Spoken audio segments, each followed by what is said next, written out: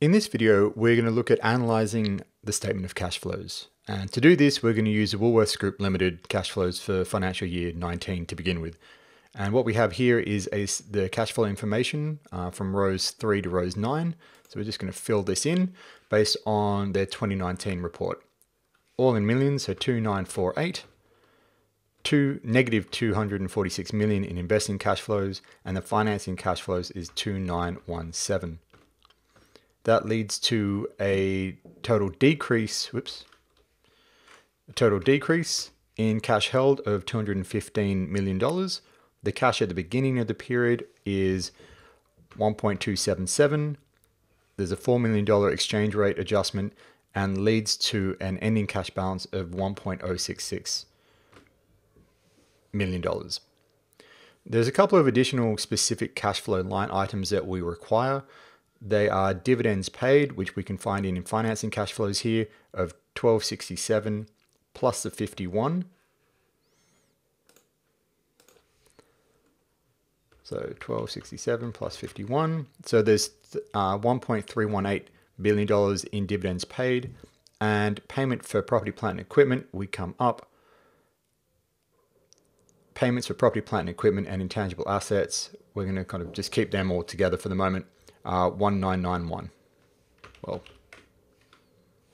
there's some other information we need for the various ratios which we'll be looking at. These are operating revenue, current liabilities, and non-current liabilities. So we come up to the statement of financial position, and we have current liabilities of 8620, and total non-current liabilities of 4202.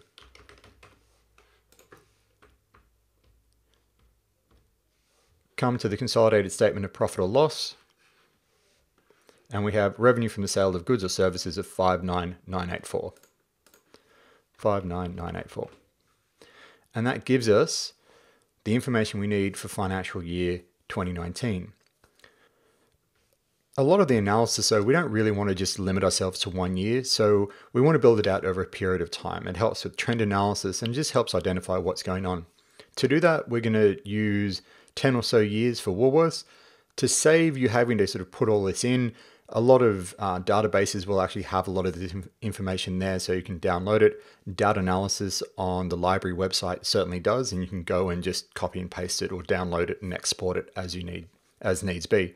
So we have here 10 years worth of the same data. So this is still the 2019 information which we just put in, but we've extended it back to 2010.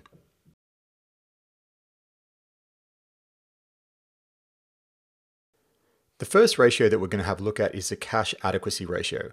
And this ratio expresses the cash flows from operating activities as a percentage of the capital expenditure plus dividends paid for the period. In other words, the ratio shows an entity's ability to reinvest in its operations and to make distributions to owners from its operating cash flows.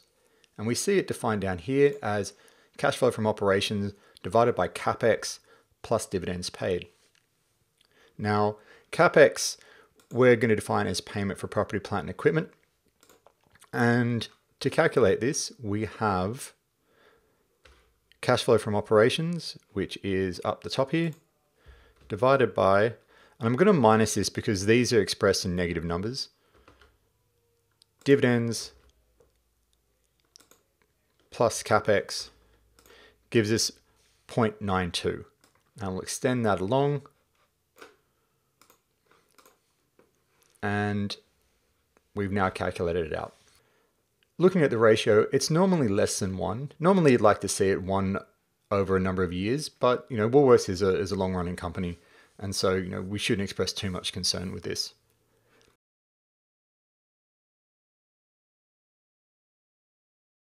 The second ratio we're going to have a look at is the cash flow ratio, and this deals with liquidity. The cash flow ratio compares the cash flows from operating activities with the current liabilities and is used to assess liquidity. And so we're just comparing CFO divided by current liabilities. So it equals cash flow from operations divided by current liabilities.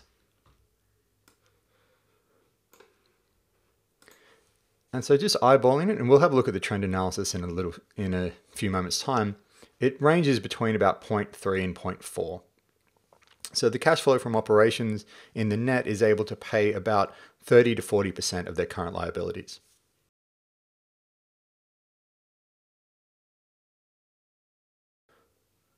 The debt coverage ratio links the cash flows from operating activities to long-term debt, whereas in the cash flow ratio, we looked at more short-term aspects. What this ratio allows us to measure is the entity's ability to survive in the longer term and to remain solvent. And so we're taking the non-current liabilities and dividing it by cash flow from operations. So it's non-current liabilities divided by cash flow from operations.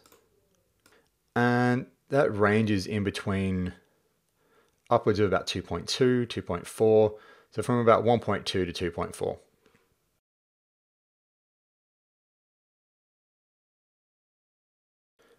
The cash flow to sales ratio measures the relative amount of cash flow generated by each sales dollar. It's used to help interpret the profitability of an entity. And so we take the cash flow from operations divided by net sales, and we're going to refer to operating revenue here as net sales. And so cash flow from operations divided by net sales. Take it all the way out. And you can see that it's pretty consistently between about 4% to 6%. So it's pretty much consistently 5% of all their net sales gets turned into about 5% of their sales turns into sort of cash flow from operations.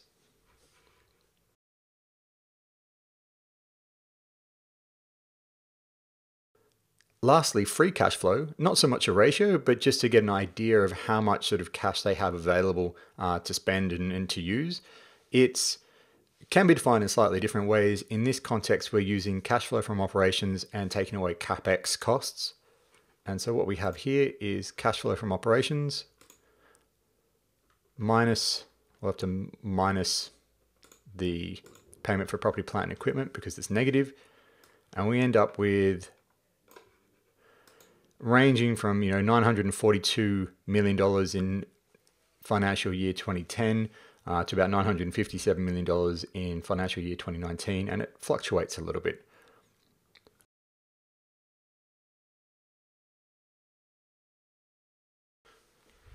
Looking at trend analysis, and the importance of setting out a number of years helps us identify trends which are going on. Now, certainly just looking at the data in front of us, we could, if we spent some time doing it, pick out using just the numbers, but often there's an easier way to do this.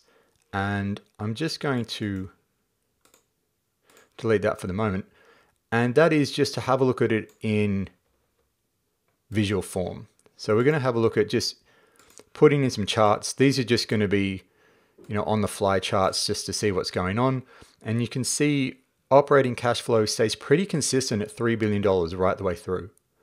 Investing cash flows, there's always some investing going on, although there seems to be a lot less in financial year 2019. So they're spending money on property, plant, and equipment net, although it starts to drop a little bit in recent times, and it drops away a fair bit here. Financing cash flow, always negative, so they're always there's net money going out from finance in relation to financing costs.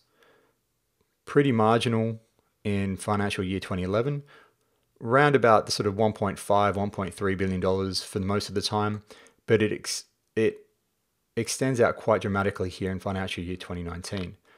And we don't have the information directly to hand as to what causes this, but this is where you'd have a look at the financials. So it's been pretty consistent over this period of time, but something has changed in financial year 2019. Get rid of that. Now, if we look at dividends paid and payment for property, plant, and equipment, dividends paid increasing pretty consistently, which is, as a shareholder, you'd like to see, up to financial year 2015, and then drops away markedly to financial year 2017. And it's starting to increase again, although financial year 2020 will be interesting to see what happens. Payments for property, plant, and equipment have stayed pretty consistent over that period of time. So that change in terms of investing cash flows isn't seeming to be driven by their investment in property, plant, and equipment. Something else has happened in that latter year. they seem to be pretty consistently spending about $2 billion on CapEx. Because the focus of this is on cash flows, we'll skip the information from other financial statements and we'll come down to the cash-based ratio analysis. So now that we've got these set up, we can see, it's pretty consistent over time. Cash adequacy ranges around a little bit, has improved, then fallen away. The debt coverage ratio, solvency, again, improving. It sort of bounced around a little bit over years and sort of fallen away a little bit towards 2019. The liquidity ratio, always in that range of between about 0.3 and 0.4, apart from here. But, it seems to be improving. Cash flow to sales ratio profitability, apart from a dip in financial year 16, stayed pretty consistently around that 5%. And the free cash flow, 2016 dropped away to under $500 million, so to 374, which may link with what we're seeing here. Liquidity, financial year 16. So it looks like something happened in financial year 16. They had a fair bit in 2014, 2015. It's come up and improved again. So at about that roughly, $750 million to $1 billion over time, with some kind of drops in 2016 and improvement in 2014. Again, what will happen in 2020 is yet to be seen, but I'm sure in a few months' time, as those results come out, we can get to see them too. And that's sort of one of the reasons why trend analysis can be quite useful, is if you only take that one point at the end, you don't know whether that is a major outlier, or is that's just fairly consistent with what's going on. So it's always useful to track back and in as much data as you have available to see what's going on over the longer term.